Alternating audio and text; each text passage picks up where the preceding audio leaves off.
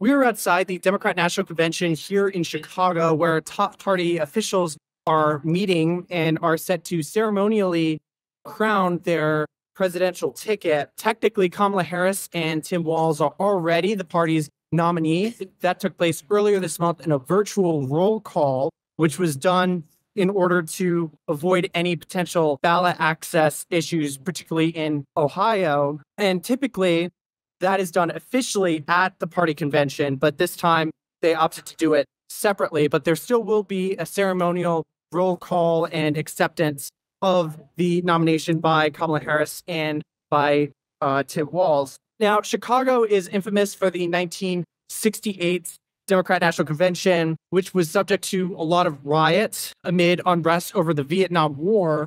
Democrats later returned to Chicago for their convention in 1996, but there is a bit of unrest heading into this convention here in Chicago this time around, namely over the divisions within the Democrat Party over the Israel-Hamas war. And in fact, just heading over here to film this shot, we ran into a bunch of pro-Palestinian protesters, thousands of them, and several of them, hundreds of them, had ripped through fencing that surrounds this United Center where the big speeches of the night are going to take place each day this week of the convention.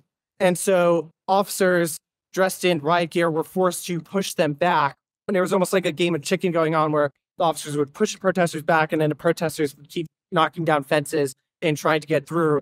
And we saw almost half a dozen individuals be detained by law enforcement. I assume that number is a bit higher now, and we're expecting a lot more of those sorts of things to take place throughout the week. Now, on day one, this convention is set to pay tribute to President Biden, who just a month ago was supposed to be the nominee. He was projected to be. He already had the delegates needed, so it was just a matter of having the votes. But amid party pressure, he dropped out and passed the baton to Vice President Kamala Harris, who is already the nominee at this point. We're also going to hear from other prominent Democrats, including Hillary Clinton, former President Bill Clinton, former President Barack Obama, former First Lady Michelle Obama, Kathy Hochul, AOC. There's a whole assortment of prominent Democrats that we're going to hear from throughout this week. And this is a big week for Democrats.